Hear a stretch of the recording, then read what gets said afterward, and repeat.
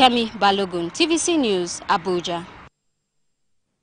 President Bola Tinubu says cooperation is imperative for economic prosperity in West Africa, insisting that the lack of synergy between Nigeria and Republic of Benin has been an encumbrance to mutual development. He said this when he received President Patrice Talon of the Republic of Benin at the State House in Abuja.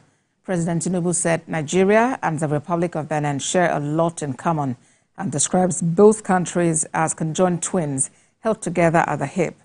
President Talon, who was at the State House to seek the support of President Tinubu on improving trade relations ahead of the Economic Community of West African States Summit, described the relationship between his country and Nigeria as crucial.